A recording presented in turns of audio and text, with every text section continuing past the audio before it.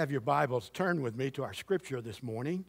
It's also printed in the bulletin. I'd rather you to read it from your Bible. It's a good habit to have to bring your Bibles to church. I heard the story of a train wreck one time. People were dying, and they asked this doctor to help. He said, "I don't have my instruments." You need your instruments. You need to have the Word with you. Before I read the scripture, however, I want to tell you two things to set the stage, and I'll be brief with it. A few years ago, I heard of, and then I bought a copy of the book called Revolution. There was a story about one of the largest churches in our country. It may be the largest. It's called the Willow Creek Church. There are thousands of members of the Willow Creek Church, and they have many networks all across our country. The senior pastor is Bill Hybels. His senior executive was asked him on one occasion as they were preparing a multi-million-dollar budget for the church next year. He said, "Bill, what kind of results are we getting for spending all of this money on ministry?" And Bill said, "Well, that's an interesting question. How about doing a study and tell us?" So he took the challenge, and he selected about 5,000 people who were connected with Willow Creek and placed them in 4 categories. The first category were those who attended but had not professed faith in Christ at this point. The second group were new Christians. The third group was maturing Christians. And the fourth group was older Christians. And they took them through an evaluation of Willow Creek's ministry. And what they found, as Bill Hybels later said, was revolutionary and changed their paradigm of ministry. What they found out was those not yet making a profession of their faith in Christ and the new Christians gave the church good marks on its preaching and teaching and discipleship. However, the maturing Christians and the older Christians were not as charitable. They said the church is not discipling us. We do not know how to give a reason for the hope that's in us.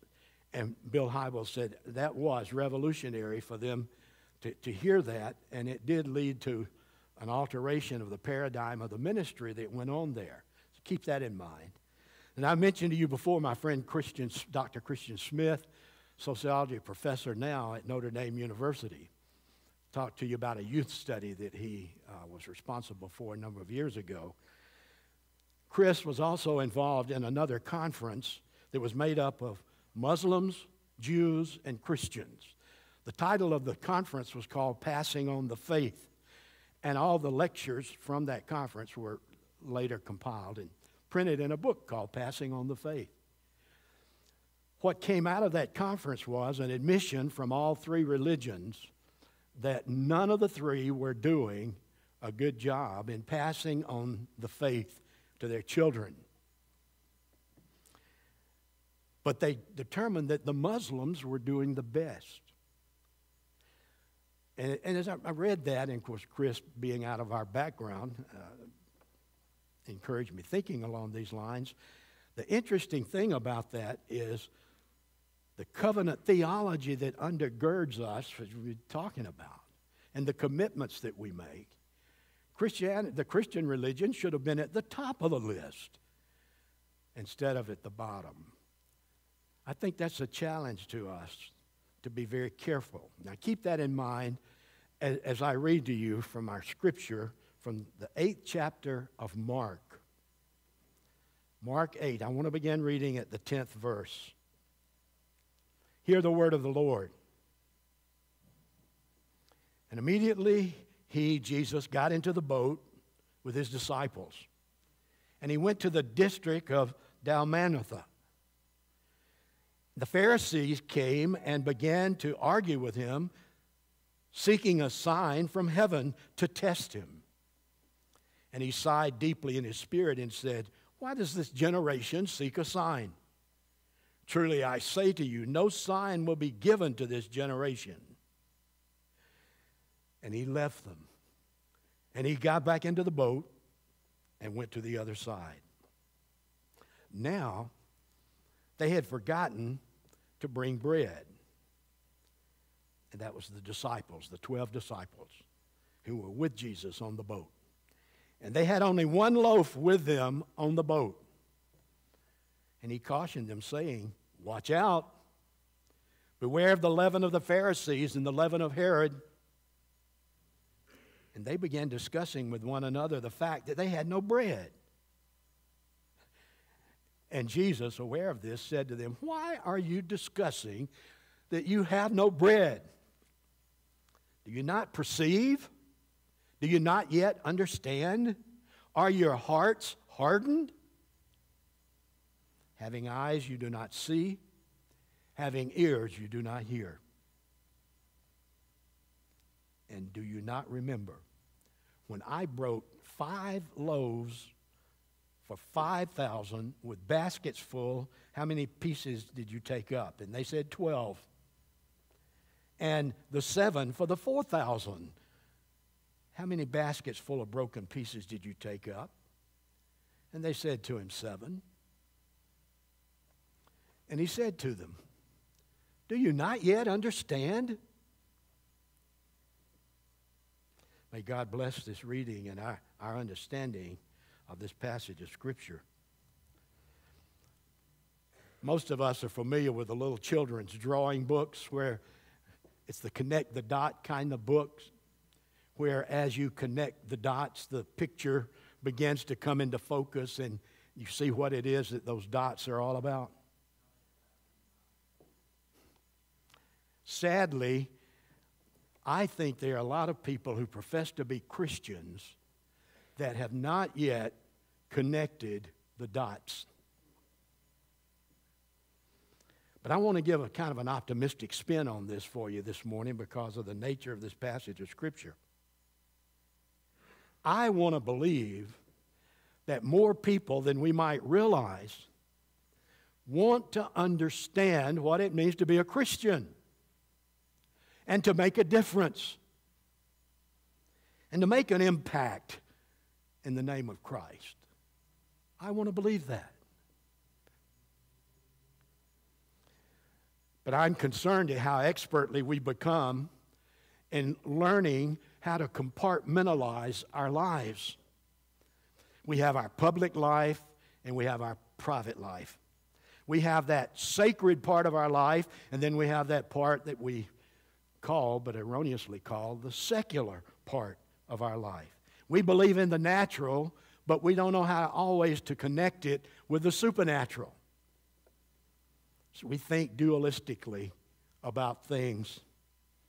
We do not know how to connect our work and our play.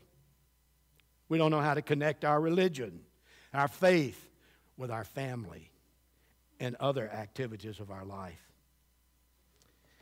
And we're facing a situation in America today where some are telling us that we're in the midst of a spiritual revival, if you can believe it. But the reality is that spiritual revival has nothing to do with Christianity.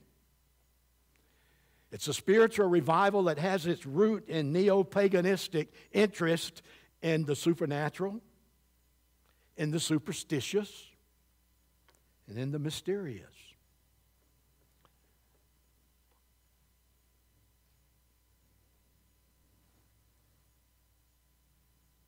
Added to that, we're being told by so many that it's not politically correct for us to talk about our religion in public. It's okay for church and private, but not public. Because when we start talking to someone about our religion, the implication is our religion is right and your religion is wrong, and that's not acceptable by society's standards today.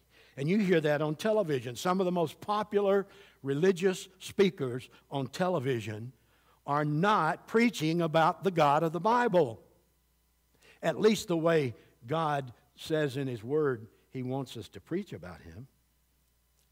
So my friend Chris Smith, I think, was right on, as I told you before, by describing the typical religion of the American teenager as moralistic, therapeutic deism, and responding to where they got it, if you remember from my telling you They got it from their parents and other adults in the church and in the culture. There are many cultural analysts today who study the trends and say that most American people still believe in God or some spiritual being, however they define him or her. But they generally say you don't have to get too involved with this God. But if you got trouble, you can turn to this God, whomever he is, and call on him for help. And he may be there to meet some of the deepest needs of your life.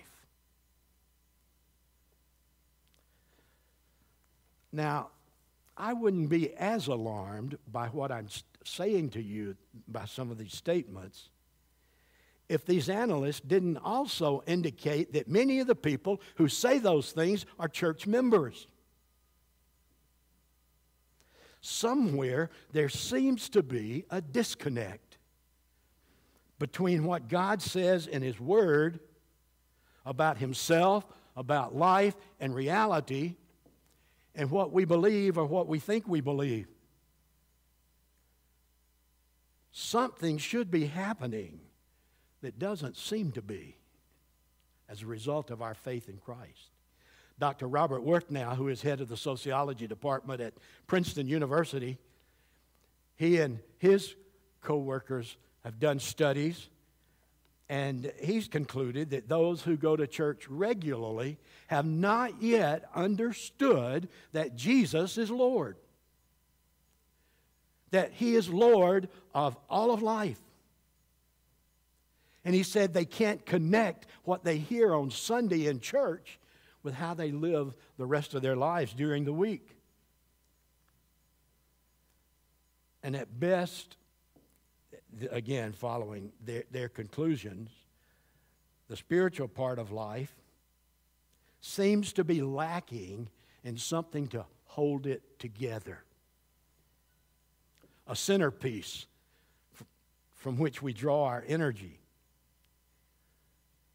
Consequently, one of the descriptions we're hearing today about people and their lives is they are fragmented, they are chaotic, and they are dislocated, disconnected from friends, feeling alone and isolated. You know, my friends, if we're in that state, if we're fragmented, if we feel disconnected, if our life feels chaotic, you know where you are? You're right where the devil wants you to be, because he's got you in his control. He has. And he works best in that kind of situation. Now, another part of all this that disturbs me, particularly in light of this scripture that I just read, is there are professing, Bible-believing Christians who can quote a lot of scripture, but you don't have to talk with them long before you realize they don't know what it means. They don't know how to interpret it. They don't know how to apply it to their lives. And in thinking about this and the scripture this morning, I think back over a quote that I gave you a couple of weeks ago. For those of you who were here, from the late Charles Malink, speaking at Billy Graham's dedication of Billy Graham's School of Communication. If you remember, the title of his message was The Twofold Challenge of Evangelicalism.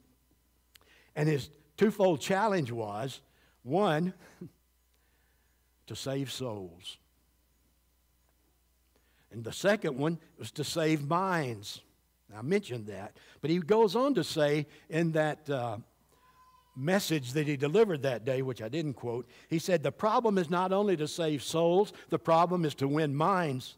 He said, you can win the whole world, but if you fail to win the mind of the world, you will actually lose the world and lose the soul of the people.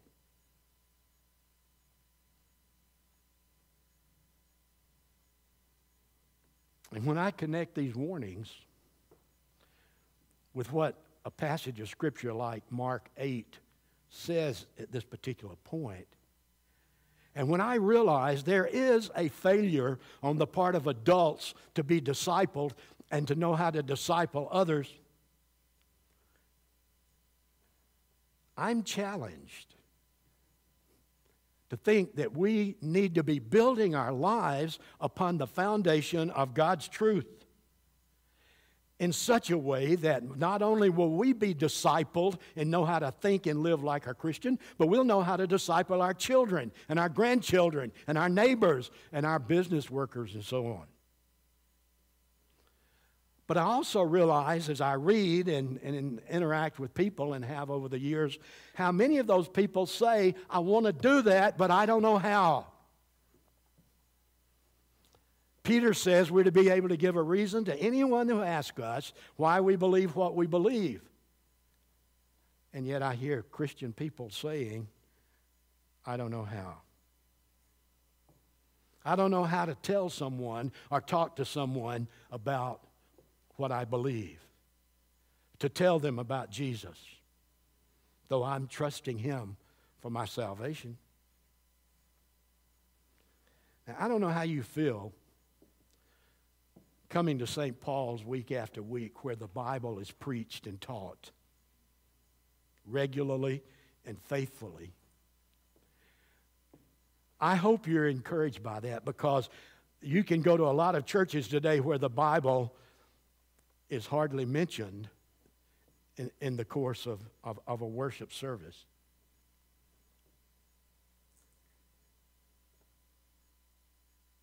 But in hearing the Bible preached and taught, there are privileges and there are responsibilities that grow out of that. Jesus said, to whom much is given, much is required.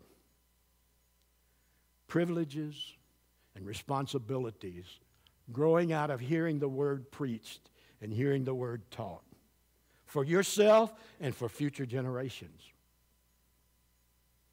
Now let me pose a question to you this morning. Actually, it's not my question. It's Jesus' question. The same question He asked twice in our text. And remember, He asked this question 2 times to His 12 disciples, those who were the closest to Him during His ministry on earth. And the question is, do you understand? Do you understand?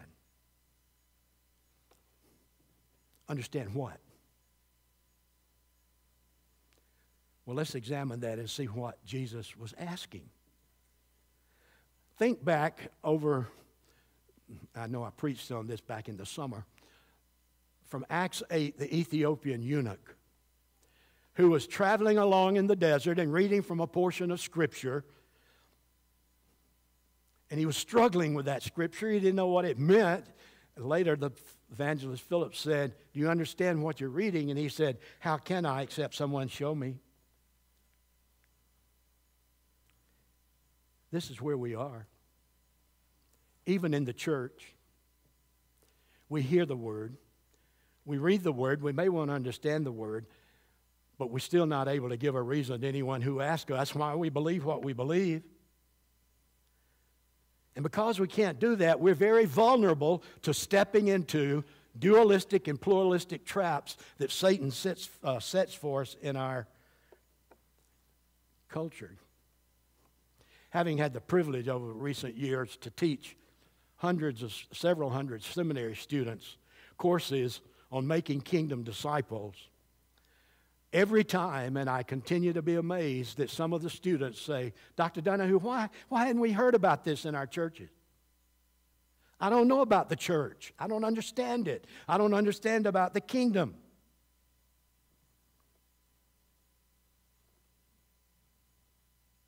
And I couple what they ask with what I've observed in traveling about the church and realizing how few really understand what the church really is and what the kingdom is all about. And so as I worked through this passage, I came to the conclusion, wow, this is a frightening passage of Scripture that I read. And then I thought, should it be? Remember, the Ethiopian eunuch was reading his Bible. He was trying to understand what it was saying, but he couldn't put it together.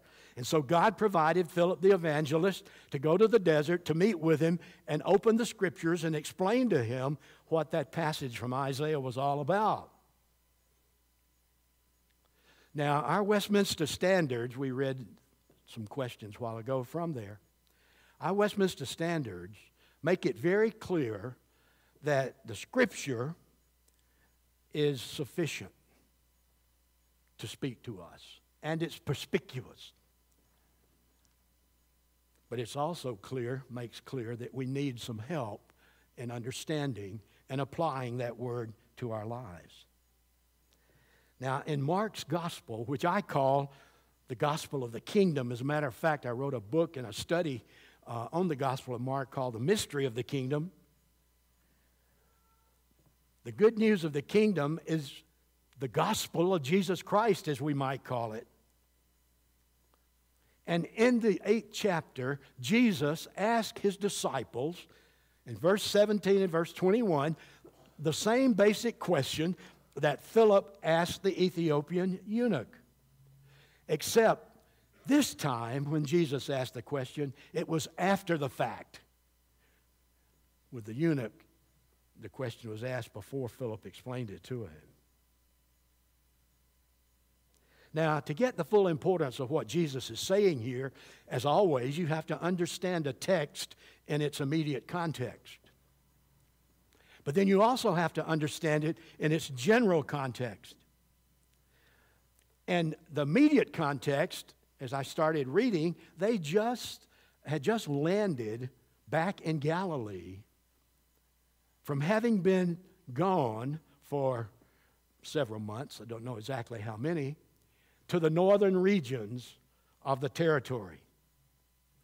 They had been in the Gentiles part of the territory, Jesus preaching and teaching the kingdom of God, because the gospel is not just for the Jews, it's for everybody, those from every tongue, nation, tribe, and people. So Jesus and his 12 disciples had taken the gospel to the northern part among the Gentiles.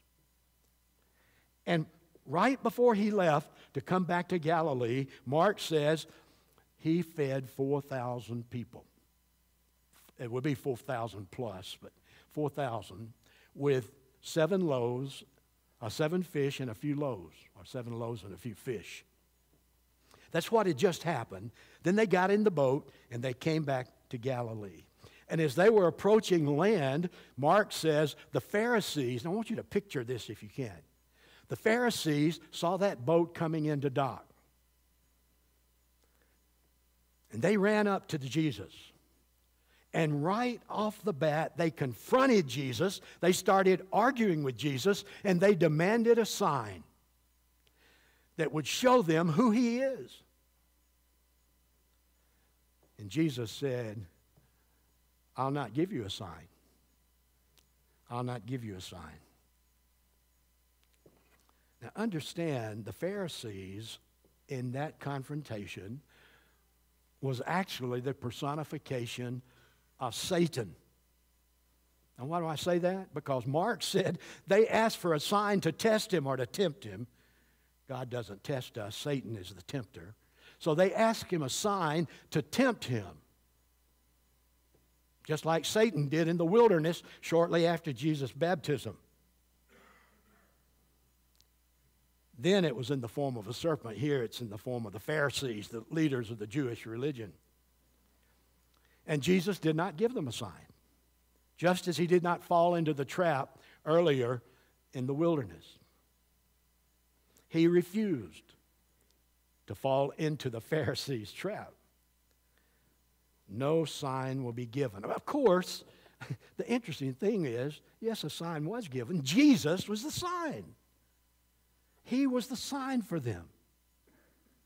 The sign that we just celebrated as we went through some of the passages during Christmas. Well, that's what happened. And then Mark says, immediately after saying that to the Pharisees and realizing they were out to trick him and tempt him, Mark says they got back into the boat.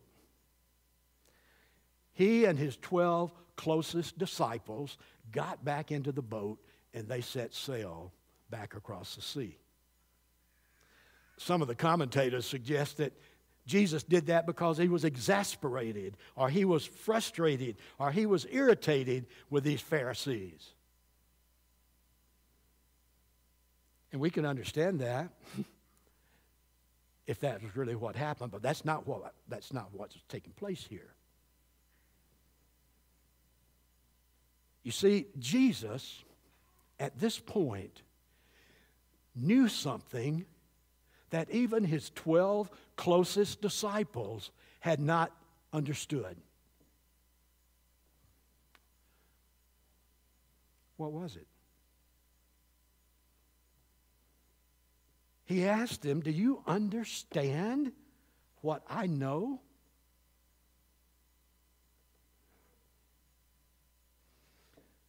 So this passage is really all about Jesus seeing something and knowing something that his 12 closest disciples had not seen and had not known. And he wanted to deal with that, to teach them something in a way that they would understand it. So the 12 got back into the boat to sail to the other side. I don't know what time of day it was. I don't know what the weather was like. I don't know how far out to sea they got. But right off the bat, in the middle of that boat ride, came a terrible warning from Jesus.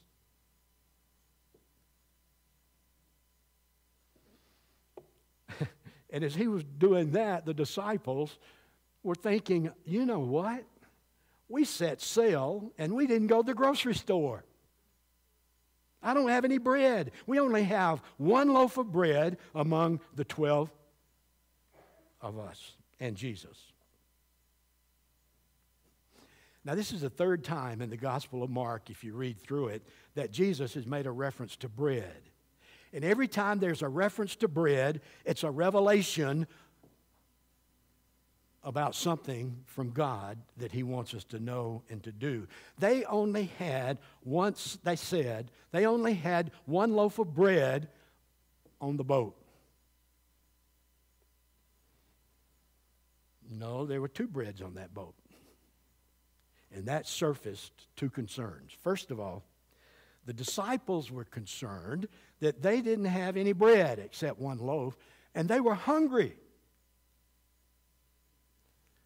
Jesus had a different concern. And his concern manifested itself in the form of a warning to his 12 disciples. He said, "Watch out, guys. I'm warning you.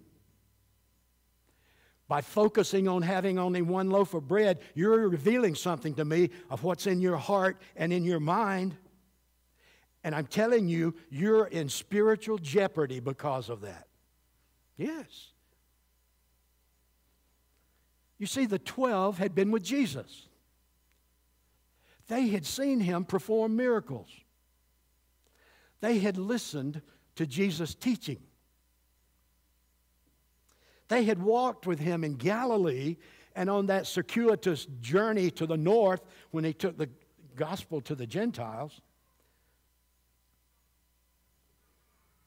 And I think we could probably say that these 12 disciples at this point in the story are representative of people who have been with Jesus, who have heard his word preached, heard his word taught, who have seen miracles, at least through the light of the word, and yet they still didn't understand what he was saying.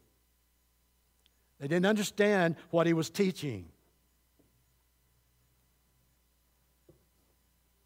Could that really happen? Thus, Jesus asked this question. Do you not yet understand? Don't you get the picture? Well, what's it all about? What's going on here that makes this, I think, such a frightening passage of Scripture? As a matter of fact, as I've read and studied this, I might put it right alongside the unpardonable sin passage in Hebrews 6, or the warning about profaning the Lord's table in 1 Corinthians 11. Well, as we look at this scenario, I want you to realize this so you'll understand it. Jesus is using a parabolic style of teaching the 12 disciples at this point. It's a parable. That's important for you to understand. You see, Jesus taught about the kingdom of God using parables. And one of the reasons for using parables is, in a story form, is it's told in such a way that those who hear those stories have to respond to it in some way. You can't hear a parable and understand it without some response. Keep that in mind. This is a parabolic story. And if you don't know how to respond to the story, you're going to miss the whole point. But right off the bat, the disciples had their priorities. What were their priorities? Well, we're hungry. And we forgot to bring bread. We only have one loaf of bread among the 12 of us. They contradicted themselves right off the bat. One loaf, one bread, or one bread, but there were actually two breads on that boat.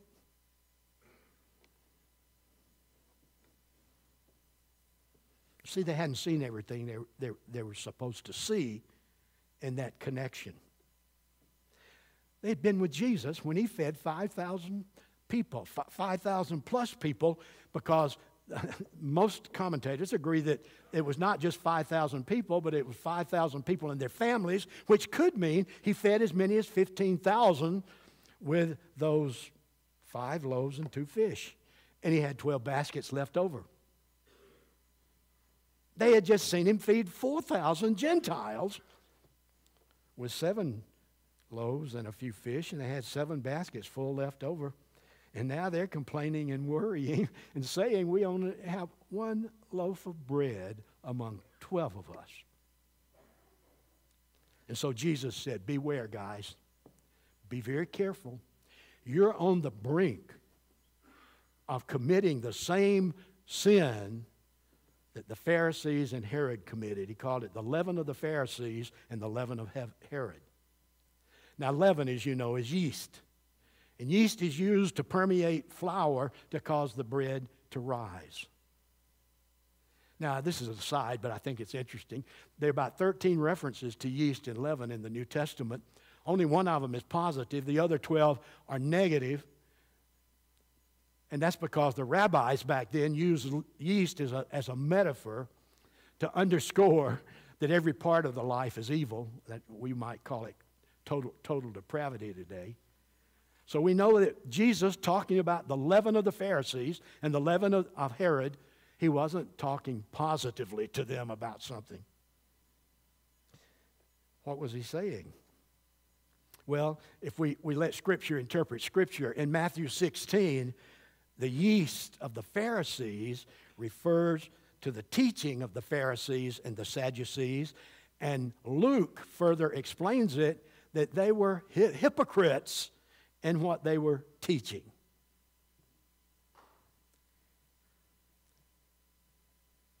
Now, let me remind you, Mark doesn't answer their question. Jesus' question, do you not yet understand? Keep that in mind. But so you and I will know how to process what's going on here. The yeast of the Pharisees is a reference to their hypocrisy, which can lead to hardening of the heart. Failing to believe that Jesus is the Christ, to see his kingdom, to confess him as their Lord and Savior. The yeast of Herod is a reference to Herod's double-mindedness. And so Jesus is saying to his disciples, guys, you're coming very close to committing the grievous sin of the Pharisees and of Herod, because you do not see everything there is there. You have not yet, obviously, connected the dots. Your reality has not really encompassed me at the center of your life. They saw only one bread. But there were two breads on the boat. And as they were discussing this, Jesus heard them asking, and he said, "Why are you talking about having only one bread?" And from that point on, he asked them a series of questions. Good way to teach. He said to them, "Do you not understand? Do you not see? Have you not heard? Having eyes you do not see, having ears you do not hear. Don't you remember? You were with me when I fed those 5,000 plus people with those few breads and fish. And you were with me when I fed those 4,000 Gentiles with 7 loaves and a few fish. Don't you understand? I am the bread of life. I am the miracle of life. You don't really know who I am, do you? You're with me, but you don't know who I am. You're talking about one loaf of bread, and you forget that I'm the other bread. I can feed many people with very little, Jesus is saying. You've heard my word, you've seen my miracles, and yet you do not yet understand who I am.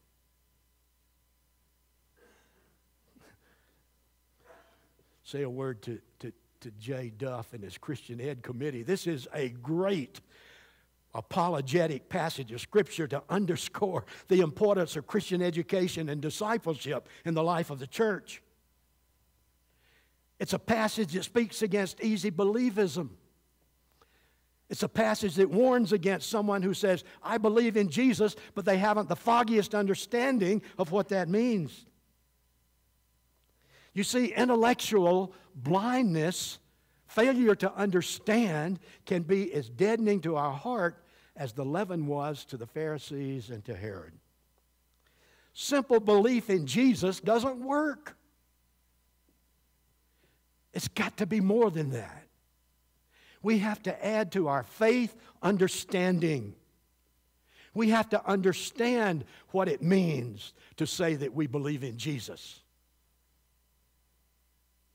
A faith without understanding, my friends, puts us in great spiritual danger. Jesus was the other bread. And if they had understood all that they had seen and heard previously, they would have known, so what? We only have one loaf of bread. He can make multitudes of bread out of this one loaf.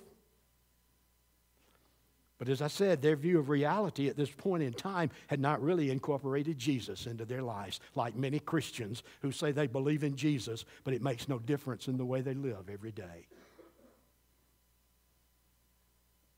Because they don't really understand who He is.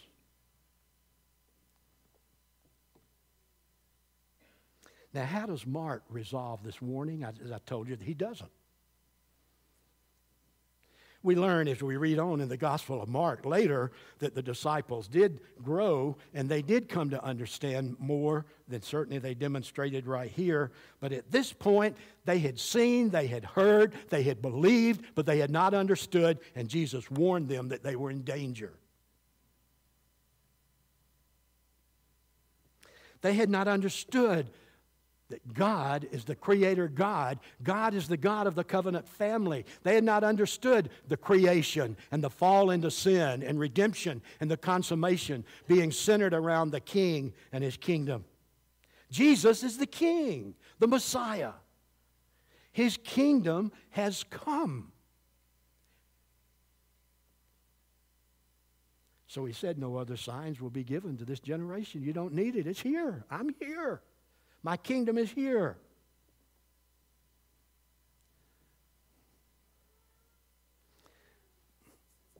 Now, you and I, as Christians, are instructed and called in the Scripture to be equipped, to be prepared, not only to give a reason to anyone who asks us why we believe what we believe, why we're Christians, But we're also to be able to know how to express that in the language of the people whom we may be witnessing to or talking to, and that requires some work.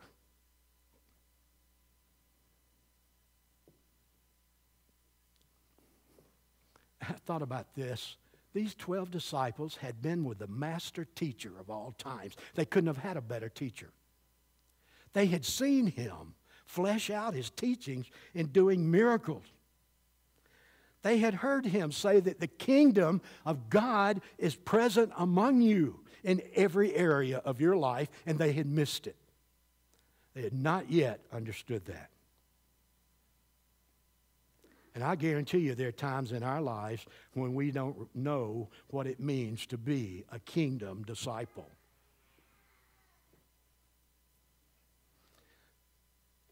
When we do not understand that Christianity is not a Sunday religion. It's a 24-hour, 7-day-a-week religion.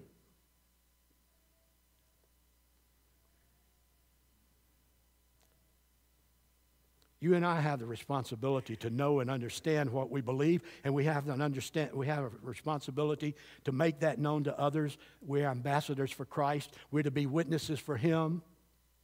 But we can't be satisfied with simply presenting the gospel in a way that says all you need to do is trust Christ for your salvation, period. Because that's not the whole story. We can't tell people to simply believe and think that we fulfilled God's mission. They had to add to their belief understanding. I don't want to frighten you, but I want to tell you the truth. You and I, as Christians, are to be theologians. Now, not necessarily at the levels where we teach in college and seminary, but we're to study our religion. We're to know our faith. We're to be discipled in the Word. We're to be able to understand what Jesus wants us to understand, and in such a way that we can pass it on to others.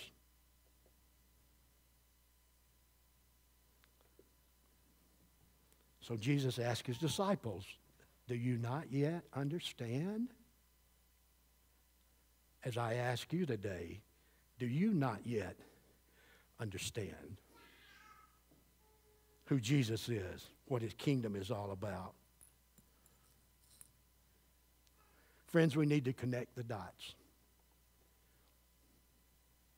We need to understand what we need to understand about our relationship to the Lord, our connection with Christianity, our membership in the church, our knowledge of the Word of God. Because if we understand it, if we connect those dots, it will lead us straight into the kingdom of God, where we know that whether we eat or drink or watch television or spend time with my family or play golf or whatever, we're to do all to the glory of God, because the Bible says what is not of faith is sin.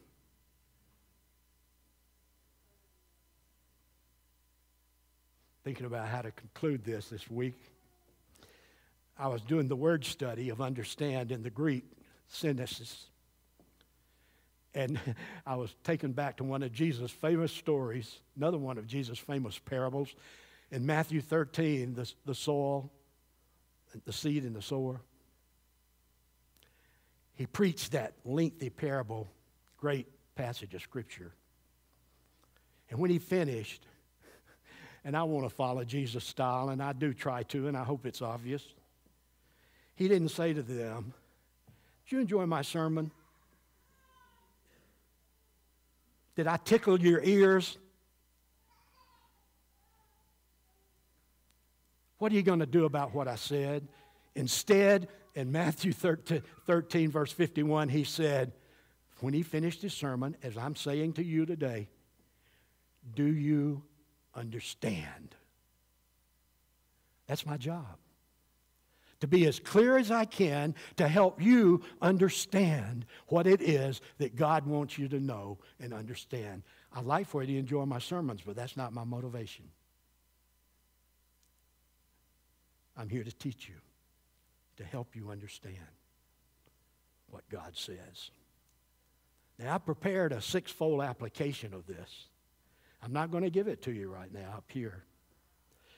But if you hear the challenge that's come through this text of Scripture to us, as you leave the sanctuary, there's a sheet of paper back on the table that has a six-fold process of how you can go about seeking to better your understanding